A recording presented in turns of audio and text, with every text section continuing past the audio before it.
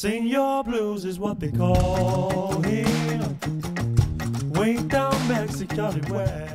For me, it's like a dream assignment, you know. I mean, the musicians are just out of this world.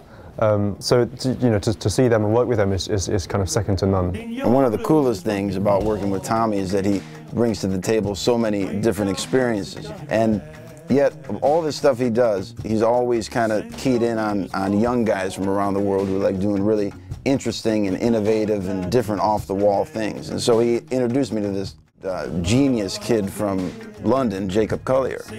I heard about Jacob through a friend of mine, Leo Sidran. We really became good friends, and on one of my Skype calls, I asked Jacob, I said, look, I'm working with this very talented trumpet player, you know, would you do it? If we come up with a few tunes, would you do it? He said, yeah. He said, I'd love to.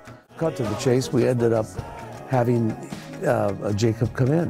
And when Jacob came in, he had a sketch of the two things he had done.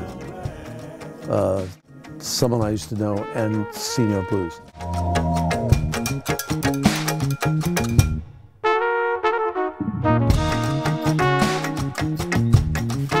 So just Jacob's presence alone, you know, forces all of us to kind of think outside of the box. So before you know it, we were in the studio trying all this crazy stuff, you know, all the crazy trumpet layering stuff.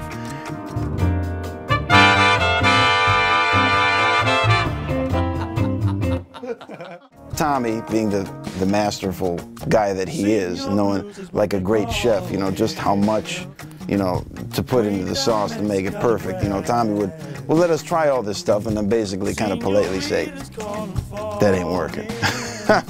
And what we came away with was what I think is a beautiful, grooving, feel-good, dancing track of Jacob's that I think every single note and piece of this Jacob puzzle is I think, perfect for this track, yeah.